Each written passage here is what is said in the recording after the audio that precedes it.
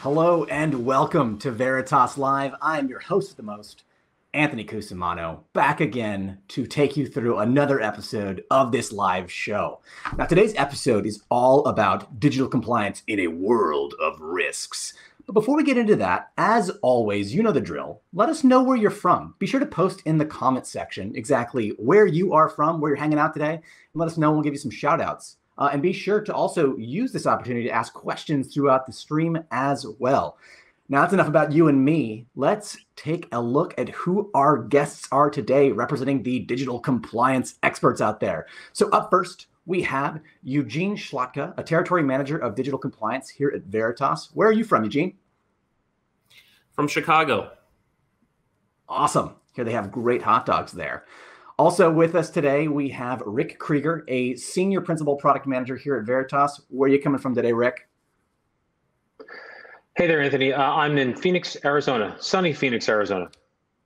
Ooh, it sounds hot out there. Lastly, we got Jim McFarland, our security expert. Where are you coming from today, Jim? Good morning. I am coming to you live from Minneapolis, Minnesota this morning. Fantastic. Glad to hear it. All right. Now, we know where you're from, but to be quite honest, I don't know you all very well. I don't know anything about digital compliance very well. But before we learn about that, I'd like to learn about you a little bit more. So we're going to start with a quick icebreaker. As many of our viewers know, we're going to put you on the spot with a fun question. So let's start in reverse order. Jim, if you could have any superpower, what would it be? Definitely flight. You know, in Minnesota winter, right around February or so, is to jump in the air and head down to the Bahamas. That would be my superpower. So not only flight, but fast flight, faster than commercial. Yes, please. Rick, what would your superpower be? Wow. Time travel or the remote control that Adam Sandler had in that movie. Click, I think it was. I think that's just cheating. That's like God powers right there. Good pick. Master of the universe. I like it. Lastly, Eugene, what would your superpower be? So I got 3 dogs in the house right now, 2 of my own watching a friend's one. And I got to say, I'd like to have some sort of dog whispering powers to keep them quiet more often and not act up as much. So that's what I'm going to roll with. I think I'd have to agree with you as someone whose dogs constantly interrupt Zoom meetings. Dog whispering would be great. All right, well, thanks. Great superpowers. Love that we all had unique ones there. Flight, time travel, dog whispering. I'd probably just go for invisibility or something where I could just disappear at will. Why not? And speaking of disappearing at will and hiding things, I mean, that's not the best segue in the world, but I think it is apt. In a world of digital compliance, we're talking about how to stay up with regulations, compliance, security, all of those things, and things that remain hidden. I actually like to start with a question, just sort of a primer. What are we doing to stay ahead of the game in regards to digital compliance today? And what are some best practices we learned so far? I'm going to start with Jim, but I want to hear what you all have to say. Sure. I think, wow, where to even start? But just coming from Minneapolis, we had over 200,000 employees within a few weeks moving from corporate locations down to their personal homes, which is great that we could continue with business. But from a compliance perspective, especially when it comes to monitoring, it's a challenge. I think that migration results in what I call a loss of a line of sight. So as a supervisor, you can't necessarily see what platforms your employees are on. So one of the things that the firms that I've worked with in the past is you really need to, in that new environment, really have a strong education program so that your employees understand and know what they're allowed to use, that if you're in a monitored environment where you have regulations that the software they use has to be monitored and approved by the firm. And so education programs and attestations are really important for firms to do that, to make sure that employees understand that. Also, I think a best practice following up on that is monitoring. So you have to look for what I call signaling in your existing message streams. Are you seeing signals that either your employees or your clients are trying to take that conversation offline to a non-monitored channel? So that's important to update your lexicons and other monitoring devices to look for that. And then finally, enforcement. So if you do find employees that are having these critical conversations that's not on your firm's monitored networks, you have to be willing to step up and take some disciplinary actions and show both the regulators and your employees that there's some teeth behind your policies. So, that can be warning memos, that could be additional supervision, or if the case is really egregious, it might actually be termination.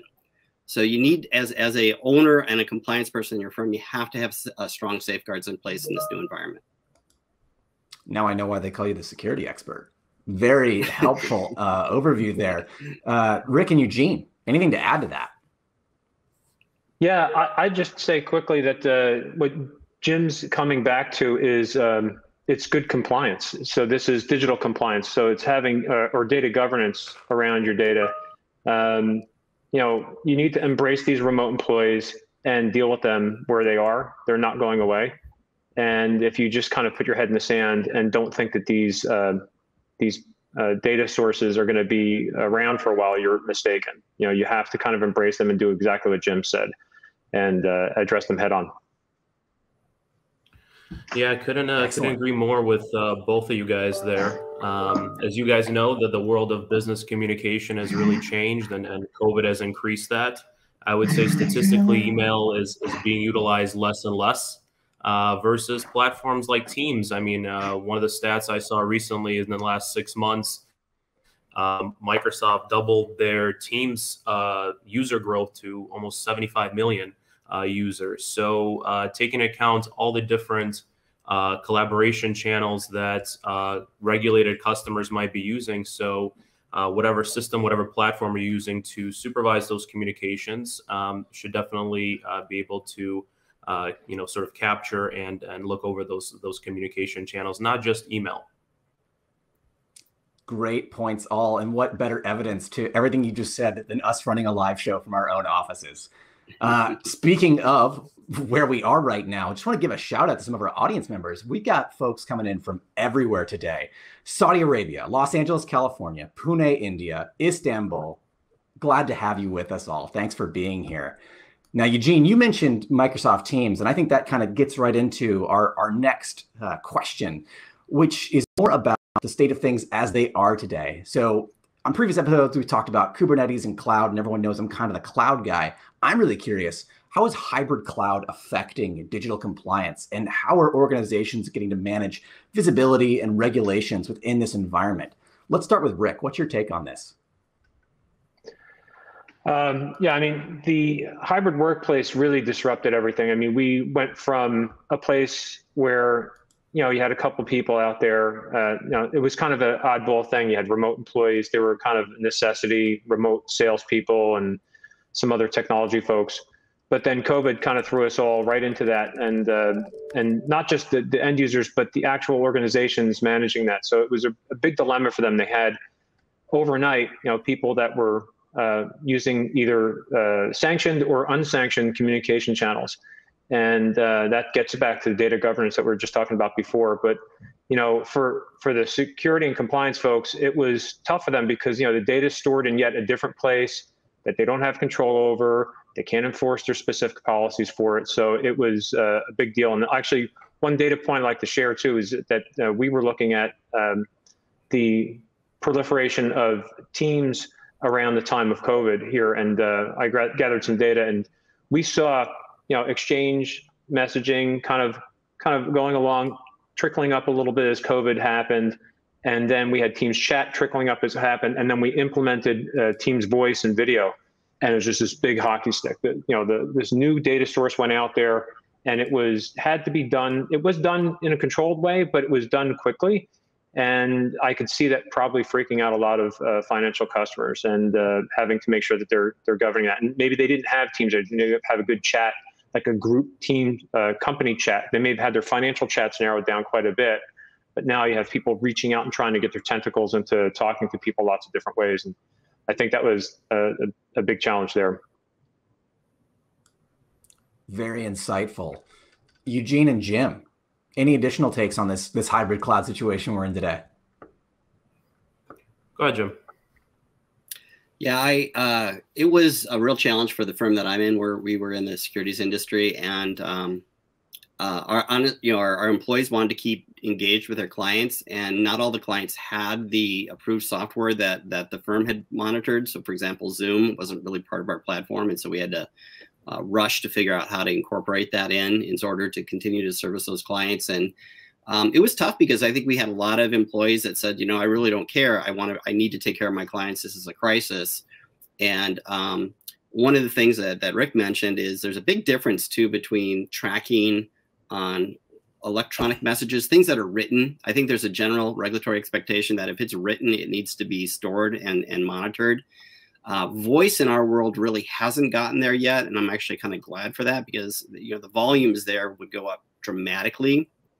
There are certain capital market groups that do have voice recordings and monitoring. For the most part, wealth management isn't there yet. But talking about Microsoft Teams and WebEx Teams and Zoom Teams, etc., I think the next area that there's a struggle with how to capture and monitor is just the whiteboards. Anything that's written. I think the regulators are going to be pressing hard here in the next couple of years to say, look, if it was written and it was part of this meeting, then you have to retain that, and you also have to show that you are monitoring what was being written and shared with the client via these new platforms. And I don't think we're working on the technology there, but I don't think it's already there yet. Very Jim, we saw stuff. that with some other customers asking about whiteboards. Yeah, there was a lot of interest about whiteboards too. And the other thing too is transcripts are almost coming for free now too, and now that's written. So that makes things a little more interesting as well. Are you talking physical whiteboards here? Actually, no, it's usually it's embedded in the conference. It's usually embedded in the conference. So it's something that maybe an FA or someone that's using something to point out something to a client. And again, it's one thing when it's a conversation, but if they're actually pointing something with electronic whiteboard to their clients, et cetera, there's an expectation regarding retention around that. And not just retention, but again, are you able to monitor? Is there language, or in our world, promissory language is really, forbidden. Is there language in there that needs to be reviewed and monitored? And that's where you're constantly trying to do this catch-up game to make sure that if you can't monitor it, you really shouldn't enable it. And then once you do feel that you're able to monitor it, you need to do some testing, and then obviously include that as part of your monitoring program. Yeah, I mean, to add a little bit to that, what Jim mentioned and Rick as well, I mean, think about all these different platforms. You've got your Zooms, you've got your Teams, you've got financial platforms like Bloomberg. The challenge for the folks in compliance and supervision that have to review these communications, especially for regulated customers, is having a central location where they're able to review all these different types of communication. And so I think historically, those sort of review activities have been sort of siloed in different systems. And I think the systems or platforms that are going to really shine, and as Jim mentioned, regulators are definitely going to take a look at different types of activities like whiteboarding and collaboration. I think, like I said, the systems that are going to shine are the ones that are going to be able to take all these different communication channels and really centralize it into a single repository. So the folks in compliance or security or IT have a single search point for all these different communication channels. I think those are the platforms that really are going to make compliance easier on the reviewers. Very helpful. Yeah, and I'm definitely. I've actually got kind of a live example of that too. Sorry. No, go for it. We were the same way where when we went to a centralized model. So beforehand, we had like 50 different people reviewing emails and IMs and all of that, and it's kind of garbage in, garbage out. And so we went to a program where we decided to consolidate that, and instead of going to 50 people, go to 4 people that we call doing triage. And using the technology that was available, though, we started off, we were at 80,000 messages a week, which is just an overwhelming volume. And so using the existing technology of intelligent review and whitelist and other things like that, we took that from 80,000 down to about 15,000. So suddenly now it's much more manageable as far as the weekly volume. And the flip side is we actually found more items. So whereas before we had, with that 80,000 program, we were lucky if we found 1 or 2 items per week that we needed to follow up on. But once we got the noise out of the system, we ended up getting between 25 to 50 what we call messages of concern that we would then escalate to the local supervisors for additional review. So going back to Eugene's point, it's just the volumes will not ever decrease. They're just going to continue to increase. And it's so important then for firms to leverage the available technology to filter out the noise and get down to, what I call conversations of concern. You've got 2 people interacting and there's language or a sentiment within that message that indicates that maybe a manager or supervisor needs to be aware of what's going on. That's your end game in this environment. That is super good to know. And you got some questions reeling in my mind, but before I ask those, I just wanted to remind everyone in our audience, if you have questions, these are the guys to answer them. So be sure to post them in the chat. We are happy to pull them in and bring them up here and elevate them. And if you're curious to learn more after this show, do check out our posting that we will show on the screen right here. It's all about our digital compliance portfolio update. If you want something tangible to read through, do check that out. Now, before we move on to our next topic, and just in case we do have those audience questions, I actually have a question based on everything y'all have just said. As someone who has sort of no background in digital compliance, I have no monitoring or managing of it. What should I be doing as just an end user to help folks like you out? I'll say something quick and I'll let Jim go there because he probably prays about this every day. The best thing for an end user is get your job done, stay within your lane in terms of the communication channels you use. If you go outside of that, you're probably violating company policy, which is not good for your career or your livelihood. And you could be putting your firm at risk. And then if you see a need, like I did, I brought something to my IT group and they took it on board and they actually brought it on board properly and they enabled it. So, raise it. Yeah, maybe it won't get taken up, but at least if enough people bring it up, then they'll expand their sources. That's a great point, Rick. And it was interesting for us too. Is the technology continues to evolve, and there's always new platforms that people are anxious to embrace, and that's actually good. I mean, we always have to be moving forward, but it's so important that those things are properly vetted. They have to be brought onto your platform in the right way. A bad example in my past is there was a new platform that everyone was really excited about, and they thought that by blind copying the central vault, that everything would be fine. And that started off as a very small project, but it quickly started to grow. But when we started testing those messages, they just weren't right. They weren't being properly placed into the vault so that we could actually retrieve them or retain them or have them run against the lexicons. So I'm not a naysayer as far as new technologies, but you have to go through your firm's technology group to make sure that they're supported and that you can defend those as it relates to any type of regulatory activity. You'll go back to Anthony's point is first of all, again, sorry, total lecture here, make sure you're familiar with your company's policies and procedures. That's where it starts, right? So play by the rules, know what the rules are. If there's another platform you want to bring on board, then again, bring it through the appropriate committees, see if there's a value there. If there is, I'm sure that your IT department will figure out a way to eventually onboard that in the proper manner.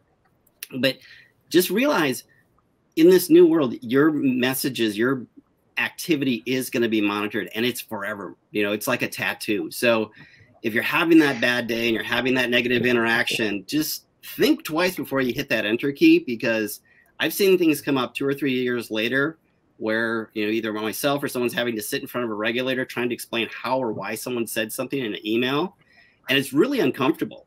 So people sometimes take it almost too conversationally.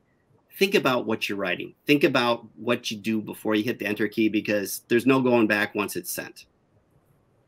Jim, I never want to think about my team's messages as a tattoo ever again, but I think you've changed the way I type now. So thank you for that.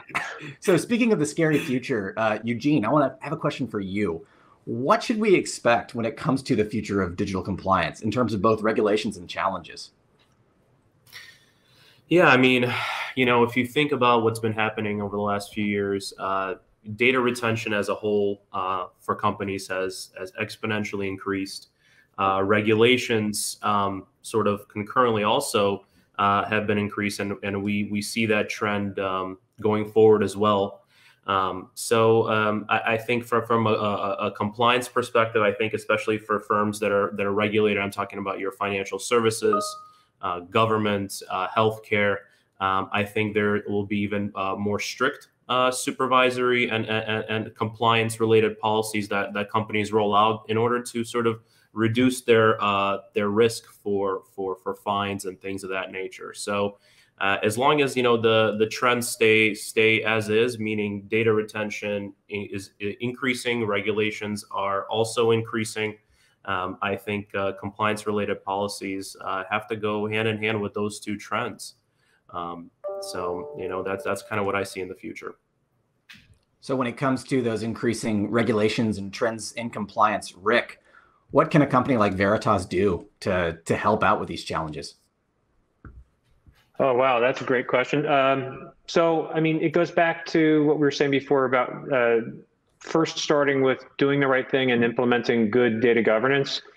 But obviously Veritas has a line of solutions that called digital compliance that covers all this. And, you're looking at a high level, you want to identify the content sources, you want to capture them, you want to index them, you want to make them searchable and discoverable. If you're in a regulated industry, you probably need immutable storage, so you want to do that as well, and do your proper supervision on the content. But the key thing is staying ahead of those content sources. And the genie's out of the bottle with COVID and remote workers. It's not going away, and there's going to be a lot more of that coming forward. So if the regulation is not there for you, there's a bunch that you could and should be doing, and it may be coming your way. The other thing I'd like to add too is that if you're not in a regulated industry, don't be afraid to do something unthinkable. Like, wow, there's these solutions. Some people have to do them, like the financial industry, but regular non-financial institutions can take advantage of this by doing just quality assurance with users, HR. There's lots of other applications that you can use for monitoring and actually get the sentiment of what's going on for users in your environment, and then use that data. You've got all this data coursing through there, and no one in the business is actually looking at it to get any value from it. So why don't you get some value from it? Not so much in a big brother way, but to try to stay ahead of things and extract some value from it. As a little brother, not a big brother. Yes, little brother. I love it. I'd like to throw as a one big brother, idea I out there. appreciate the call. Oh yeah, go for it. Sorry. Using the existing technology, one suggestion I'd have for firms is, I'm a big fan for testing, right? So make sure you're leveraging and make sure you understand it, work with your vendors. But on an annual basis, you got to do testing. Make sure that the message streams that you think are being captured and monitored are actually there. So one of the best practices I've seen in the past is going to your legal departments, your dispute resolution departments, and finding real examples. Here are either letters or emails or messages that were sent in that needed to be addressed, and scrub them for any client information, any sensitive information, because you're really looking for the language of the letter, and then run that through your systems. See if that works. In my past experience, when we've done that, the good news is 80% of those messages were detected. They were identified. And again, it's a little bit after the fact, but you're getting to it very quickly. But 80% were detected. And then for the 20% that weren't, we went back in and we dissected those messages to say, what is the language or what was the content that we missed? And then from that, we actually supplement or update our hot words, our lexicons to include that, so that we have confidence that going forward, that message would be captured. So if that becomes part of your practice of your firm, is the annual testing and refreshing and evolution of your lexicons, it won't mean that you'll capture everything. That's an impossibility, but it puts you in a very strong position to be able to defend what you've done is from any type of regulatory investigation aspect, to say, look, it's a best efforts, and here's one of the practices we do on an annual basis: actually test and verify our hot words via live examples. I mean, what doesn't make you bulletproof, but boy, it certainly helps you when you're having to be on the other side of that table. I'm sure Jim, many in our audience are taking furious notes right now. Yeah, I couldn't agree more. Super awesome. And honestly, to all three of you, Thank you so much. This has been such an edifying, educational episode for me. I can't imagine how our audience is feeling right now. Hopefully they all took something away. And I do want to give y'all one more shout out. For those in the audience, if you'd like to learn more, we're doing a webinar coming up on September 29th to learn exactly how Veritas is providing enterprise-level advanced e-discovery for enabling compliance and peace of mind. So be sure to sign up for that and check it out. We got even more experts on there, just giving more stories and telling you how you can stay compliant, stay regulated, and stay safe. So that's it for today's episode. I want to thank you all for joining me again. To our experts, you've been phenomenal and incredibly educational. Thank you to our audience for joining in and listening. Thank you for posting where you're from and bringing us all of your insights. Our next episode is going to be on October 5th, and we're going to be dealing with how to future-proof your Kubernetes environment and how it's creating the modern hybrid landscape. And be sure to join us. If you're going to be at VMworld or KubeCon, we'll be at VMworld on October 5th to the 7th. And we'll be at KubeCon October 11th to the 15th in the flesh. So be sure to stop by and say hello. Thank you again for joining us. Be sure to stay safe out there, stay compliant, stay regulated, stay governed, and stay classy. We'll see you next time. Thanks, guys.